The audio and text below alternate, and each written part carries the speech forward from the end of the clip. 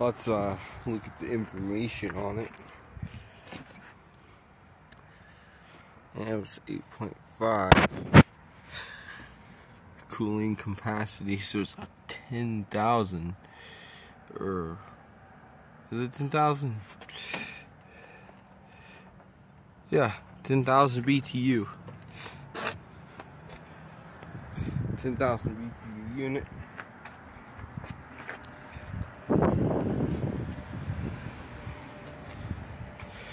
So, neighbors down there, really cool people. We'll wait till it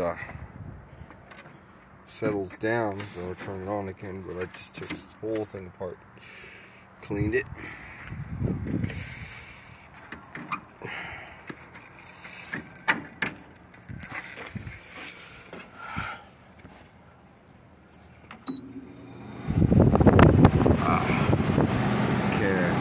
Cool. 61. 61. Turning it down low. Maybe I should wait 3 minutes.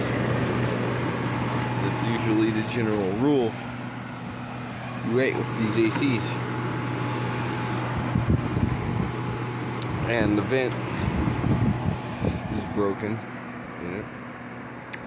But it's 2009. It's really cool because it reminds me when I was in elementary, 6th grade. I believe it was around then.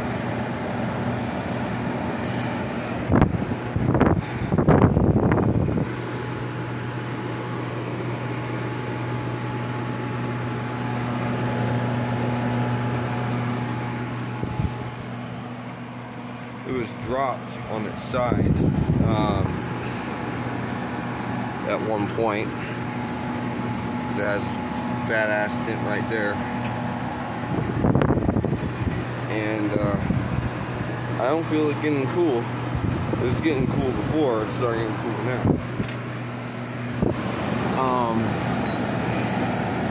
Okay, actually, okay.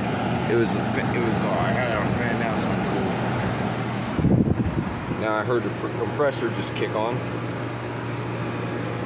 We're gonna let this get real cool here. Oof.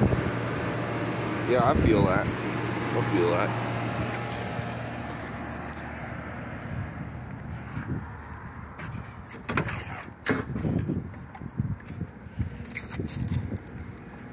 Of course, in the back of my front of my car here is getting the heat treatment. If it wasn't getting the heat treatment enough from the sun already, it's certainly exhausting into my car.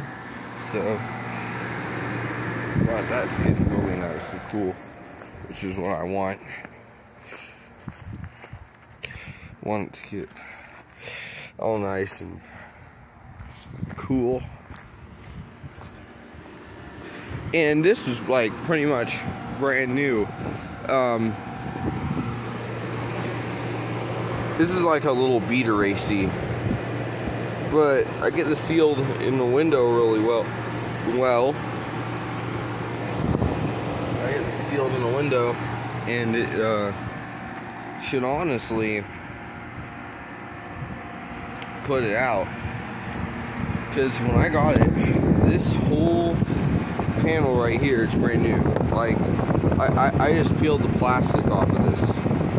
I just peeled the whole plastic, and what sucks is I had to kind of crack the top of this to get to it. And there's a foam piece in here, which I missed. The rear's getting really nice and hot, and the front's getting really cool.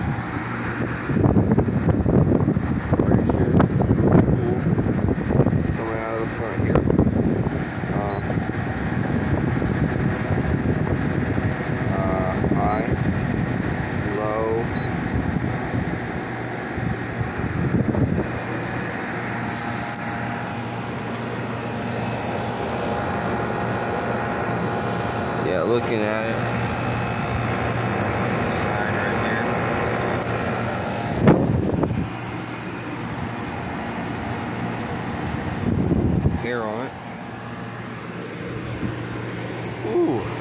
not bad.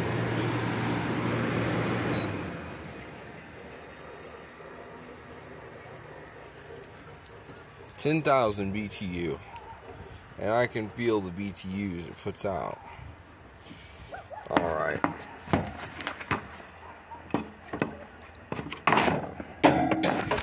There's the Herrera, and I'll see y'all.